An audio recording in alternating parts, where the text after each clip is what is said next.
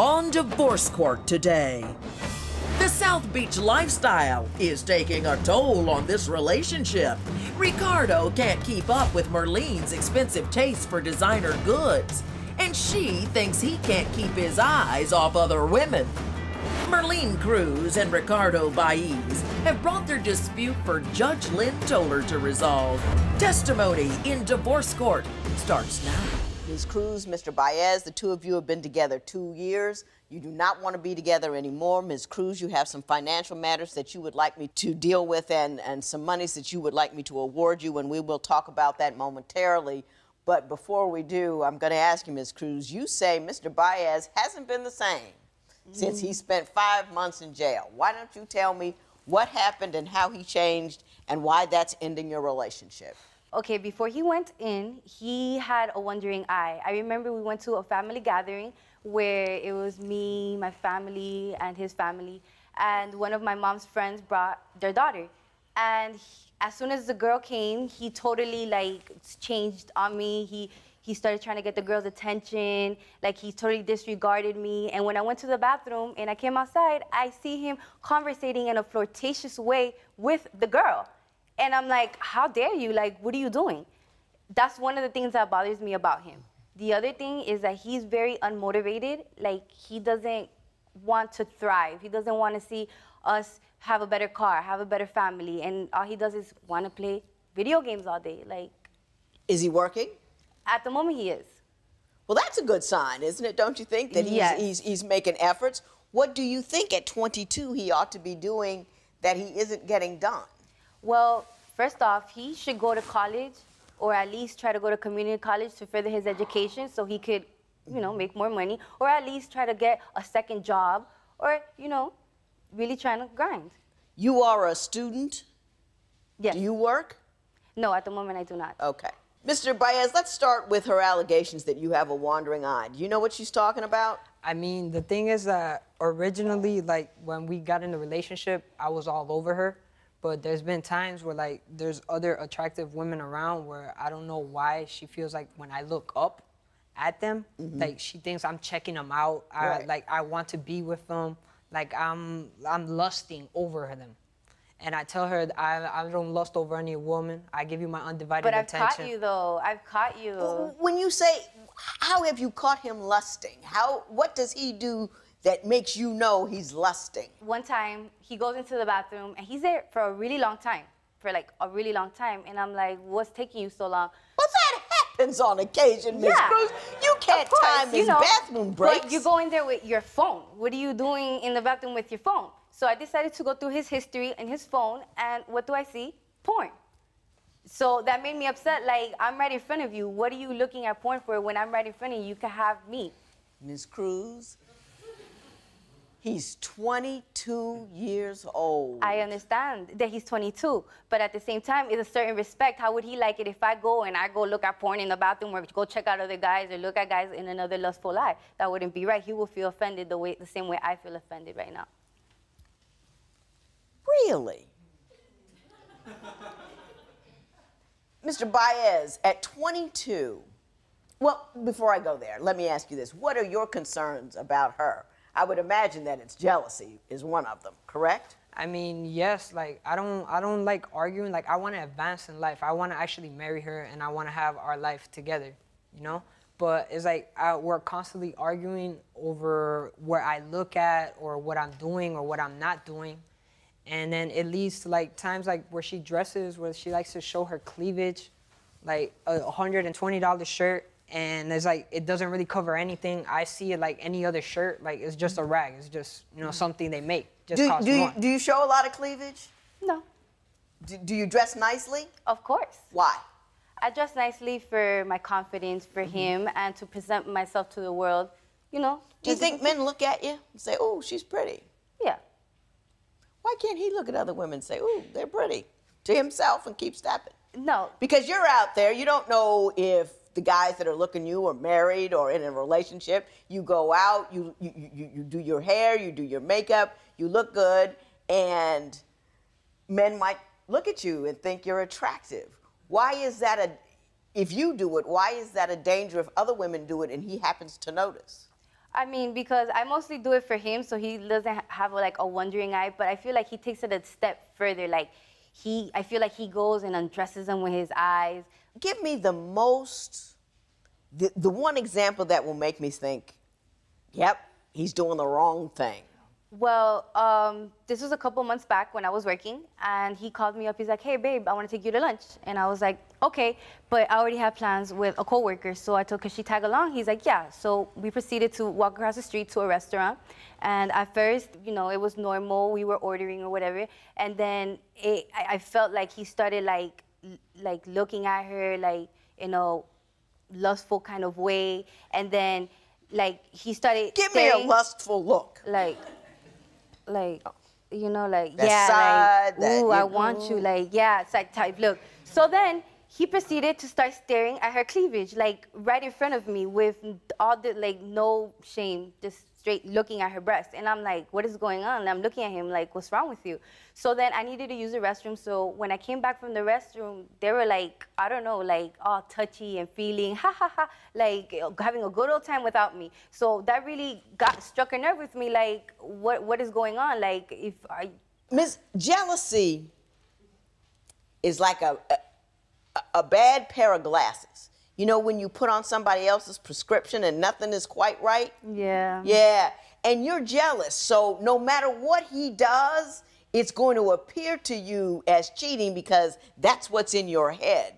And your head and you've adopted that as your perspective. Do you see what I'm saying? Yeah, I understand. But like, try to put, like, if he was in my shoes and he sees me laughing and playing and flirting, touching one of his friends, he's gonna think the same way too. He's gonna be like, hold up, what are you doing? I don't think all that is happening. You know? I don't think all that is happening. I really don't. I think it's happening. It's just happening up here and not and not down there. Have you been cheated on in the past? No. You've never been cheated on in the past? No, nothing's as severe as intercourse. Maybe I caught them like texting or talking, but as far as somebody going and having sexual relations with somebody, no, that's never happened to me. That's never happened to you. Mr. Baez, why do you think she's so jealous? I mean, I think that she thinks that since I'm 22, I want to still explore, but I tell her, like, I may look 22 and I am 22, but doesn't mean I'm mentally 22.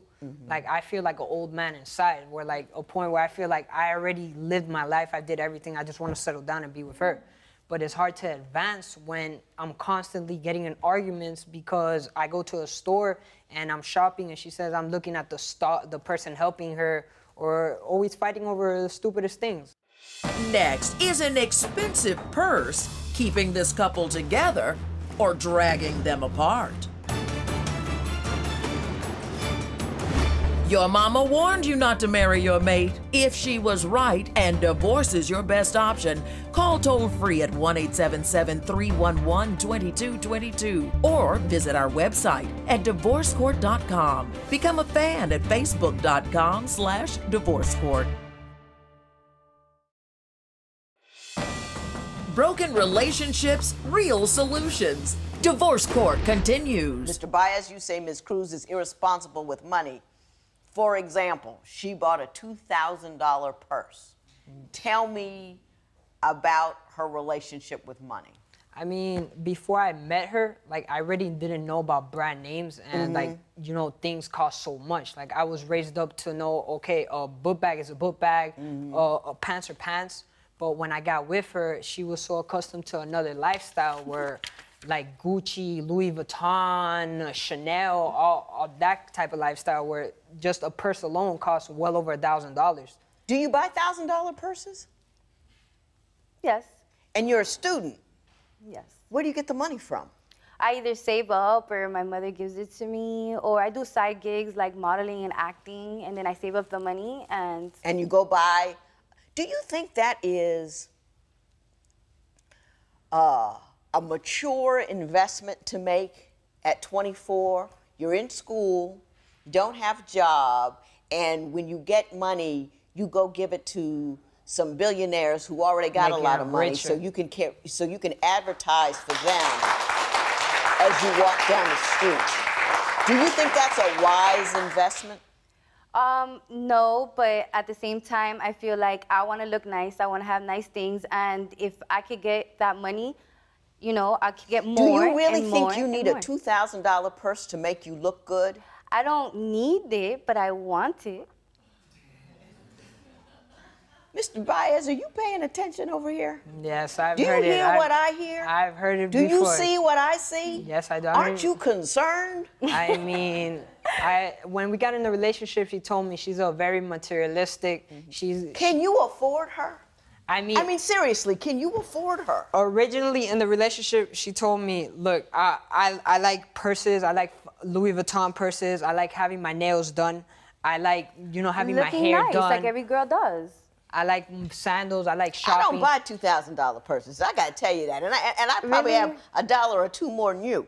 And because I think it's, I mean, I buy nice stuff, Yeah. but I mean, I think that you have a wrong impression of what it is to look good. No, I feel like, okay, well, if I don't want mediocre, I want the best. So if I want to, you know, have a nice purse, I have to have the best purse. If I want to have a nice car, I have to have like the best or the nicest car. It's just, you know. Oh, Ms. Cruz, I'm so worried about you.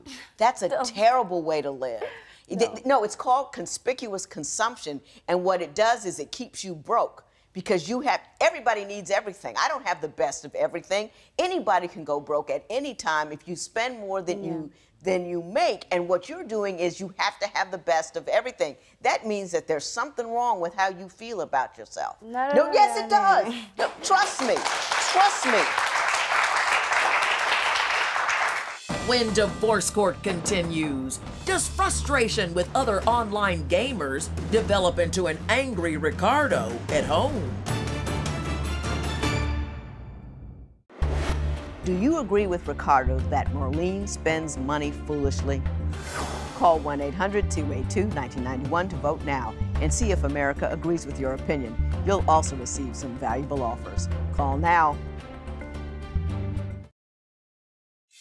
If you would like your case heard on divorce court, call us toll-free at 1-877-311-2222 or log on to our website at divorcecourt.com and join the conversation on Twitter at Divorce Court. Divorce Court continues. Ms. Cruz, I've been messing with you for a minute. I'm gonna lay off, and I'm gonna ask you to explain to me the things that Mr. Baez does that make you believe he's immature and unmotivated to excel in a manner which you think appropriate. Well, like, okay, so I know he gets from work and he's tired and stuff, but I totally believe in, okay, cooling off and, you know, hanging out, but it's like a constant thing, like, on your time off, why don't you see if you could get into school or try to get a second job? All he wants to do is play video games all day, and then when he's playing the video games, he gets so into it that he starts fighting with the people in the game like it's real life. Like he starts cursing at them. He does the online yes, and it gets very serious, very real. Like, oh, I'm gonna kill your mom and all this other stuff. And I'm like, are you for real? This is like just a game. Mr. Baez, do you? Hey, people talk crazy on those online games. Like they started with me, and you think that's crazy? You should hear the crazier things they say to me. So that's just the atmosphere Yeah, you say. it's That's what's going on. So then I feel like instead of, you know, doing that, you could do more progressive things for us in our future if you really want to be with me like you say you do. If he makes any extra money, are you going to spend it all on purses?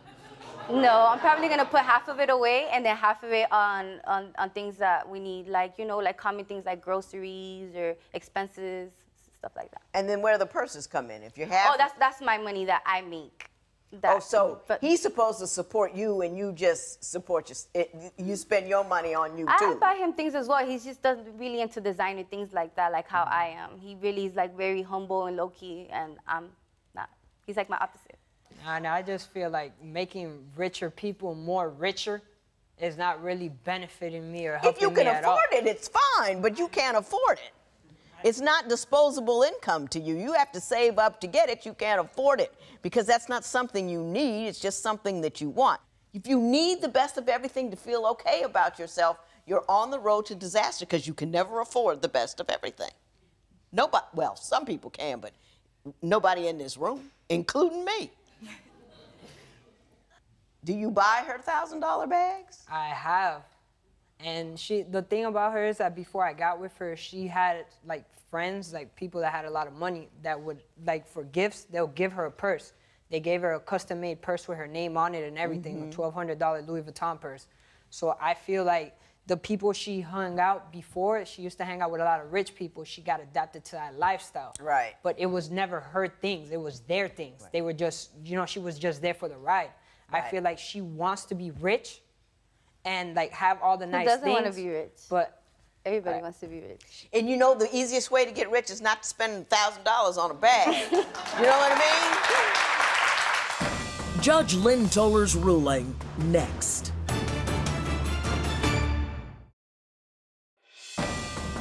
Divorce Court. Judge Lynn Toller's ruling right now.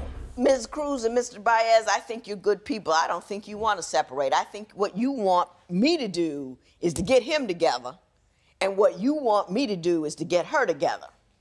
And hopefully you can get together and stay together. That's what you were looking to do. yeah. I'm going to talk to her, and I'm going to warn you. Let me warn you first. You're 22 years old, and you probably, you've given me the impression that you've lived a lot. And you probably have. I don't know what you've done. But let me say this. The world is so huge and so big and so diverse and has so much depth to it that what seems a lot to you now won't seem a lot to you 10 years from now. Yeah. I want to warn you about saying I've done enough and settling down at 22. I have a 22-year-old son. I was 22 once. Actually, I've had a whole bunch of sons that were 22.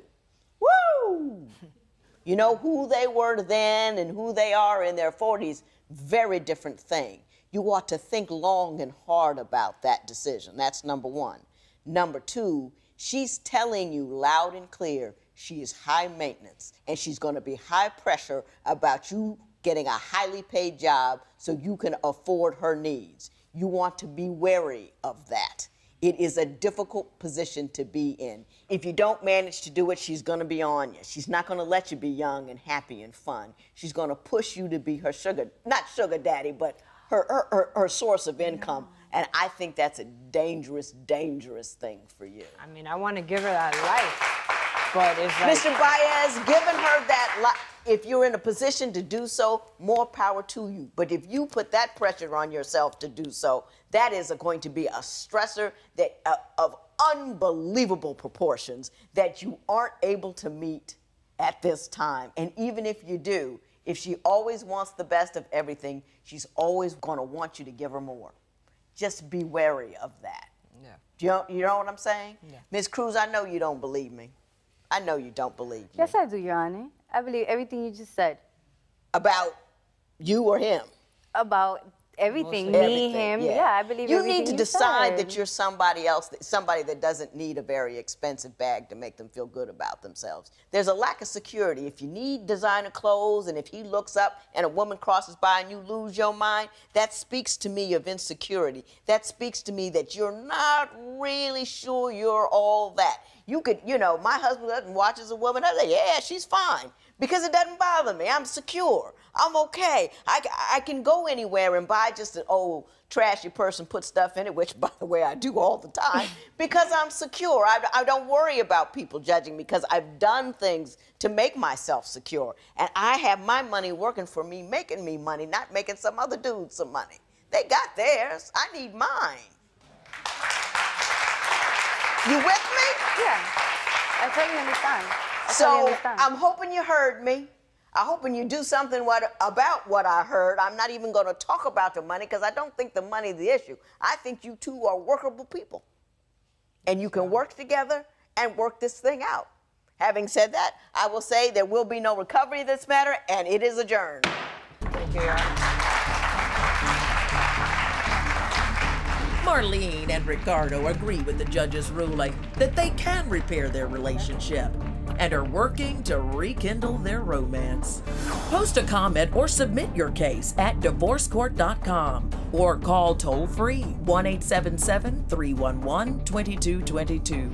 Follow us on Facebook and Twitter at Divorce Court.